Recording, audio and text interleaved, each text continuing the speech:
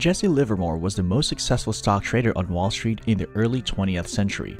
He correctly predicted the stock market crash in 1907, making him make $3 million in a single day. In 1929, Livermore achieved a profit of $100 million by shorting numerous stocks. That year, he was held responsible for the collapse of the stock market, which cemented his reputation as the boy plunger. So, what advice and lessons can we learn from Jesse Livermore? Without further ado, let's get started. 1. There is never anything novel or exciting that takes place in investing in securities and commodities. During the past 100 years, there has been a clear shift in the nature of trading due to technological developments and other factors. However, what Jesse is trying to express here is that the act of buying and selling has been around for many years. Since the beginning, we have always engaged in trading, speculating, gambling, and investing. And since the beginning of trading, the essential aspects of trading psychology and edge, as well as the emotional experiences and reactions of traders, have not fundamentally altered. 2.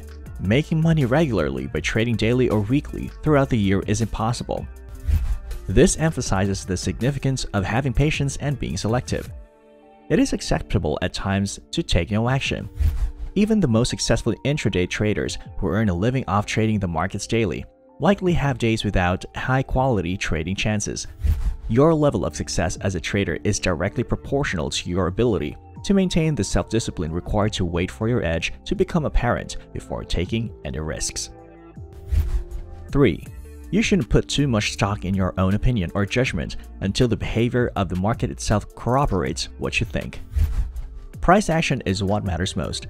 You shouldn't trade based on your instincts.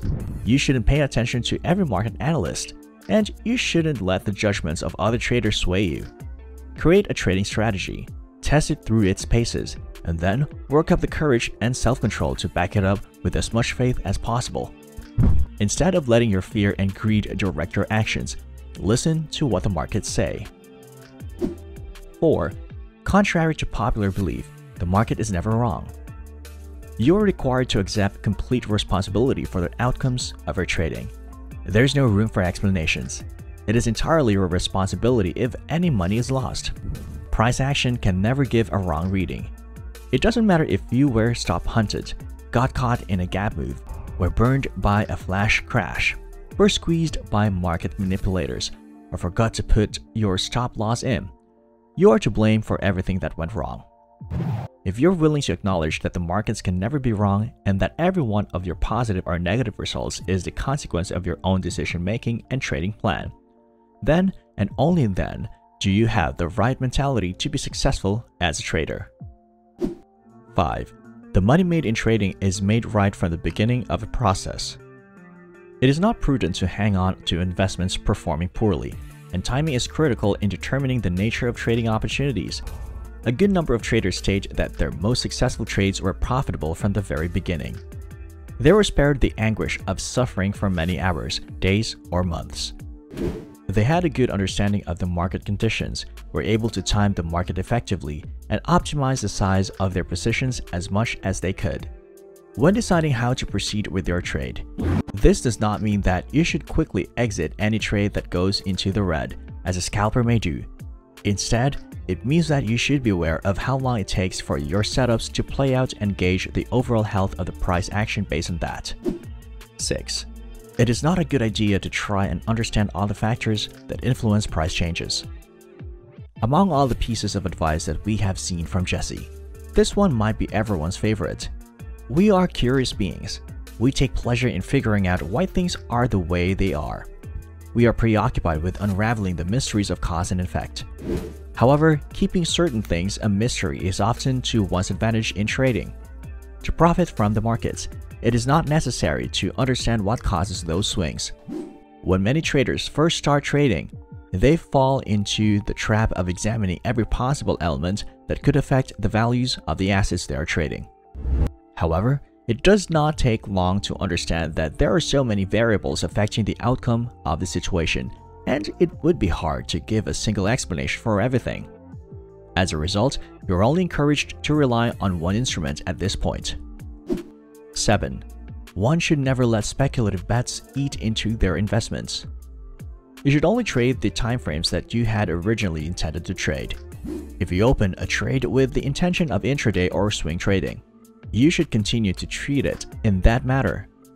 You shouldn't give in to greed and switch your strategy in the middle of a trade just because you suddenly feel like you understand the market better. Because of inconsistencies in their execution, many traders cannot generate regular returns from the markets. First, carefully select your portfolio and timeframes, then put them to the rest, and finally, commit to using them. 8. The amount of money lost due to active investment is negligible compared to the enormous quantities of money that so-called passive investors lose. In this context, we assume Jesse was referring to the buy and hold technique, which many money managers and value investors utilize. Although this is a profitable technique during rising markets, investors frequently see their portfolios wipe out during market downturns and bad markets. Jesse is making the point that the losses sustained by an active trader can be negligible compared to those sustained by an investor who takes a hands-off approach.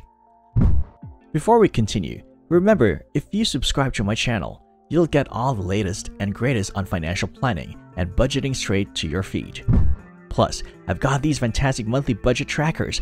You can find the link in the description below. So go ahead, smash that subscribe button and check out those trackers.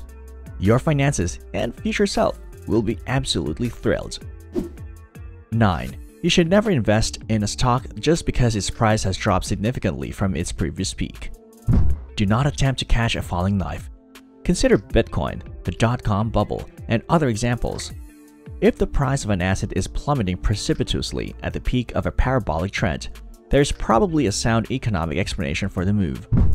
There is a significant distinction between purchasing a dip or retreat and placing one's foot in front of a freight train while making an investment decision. When the conditions are just right, buying into capitulation as a contrarian trading setup can perform wonderfully. However, for the average trader, doing so is foolish and risky because of the inherent risk. 10. You should never sell a stock only because you think its price is too high. You should never go short against strong momentum and avoid taking winnings too quickly merely because you believe your trade has reached its maximum potential for earnings. Wait until there is a reason to sell based on the rules of your trading plan. A brief stretch of extraordinarily high valuations is not a sufficient basis to consider selling an asset. In point of fact, this is frequently the point that marks the start of a parabolic move even higher. 11. After a stock has a normal pullback that makes a new high on its movement, buy it. We believe that Jesse referred to buying pullbacks and breakouts into new highs in a trending market when he made this statement. The term normal can be interpreted in several different ways, and we have no idea what Jesse intended by it. On the other hand, buying on price breakouts is a strategy that works quite well during bull markets. Suppose you try to select a bottom during the retracement. In that case, your chances of making a profit are considerably lower than if you purchase late into strength instead of early into pullbacks. 12. Never average losses. This is another time-tested piece of advice for a good reason. When Paul Tudor Jones was on his way to becoming a trading star, he brazenly tacked his inscription to the wall above his trading station. In retrospect, it is clear that adding to loss positions was a disciplinary issue for him at that time, and he believed it was essential to eradicate this practice from his trading. If he and Jesse consider it significant, then you should do the same. When a trade goes against you, it signifies that you were wrong about it, which is the definition of losing. Either your time is off or your directional bias is off, and because of this, we make use of stop losses. It should come as no surprise that the practice of not using a stop loss is a primary contributor to the failure of many traders. 13. Big movements need time to grow. Along the same lines as number 6, let your wins run. Be patient. The development of significant price movements takes time. While this development is taking place, there is a high risk that you may succumb to the temptation of viewing each tick as a potential threat, particularly as your profit increases. But be patient. Be careful to use a reliable trailing stop approach with which you are familiar and comfortable. Avoid giving away excessive open gains, but ensure your huge winnings aren't stifled. That's all from this video. What did we miss, or what point intrigued you the most? Comment down below. See you in the next one. Don't forget to leave a like and subscribe.